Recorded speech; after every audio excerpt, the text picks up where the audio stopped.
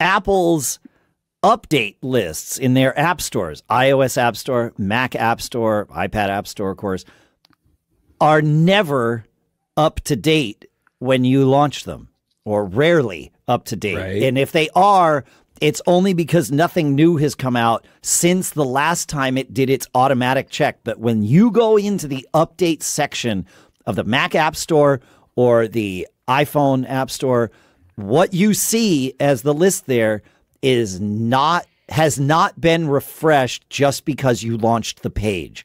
However, there's a quick tip here, because the tip is knowing that they are not auto refresh just because you launched the page. And on iPhone or iPad, once you get to the update list, you pull the screen down and to trigger a refresh, and that will refresh that list. And for me, it often doubles the number of app updates I have. And then on the Mac, if you go to the update section of the Mac App Store, the trick is to remember it's a web view.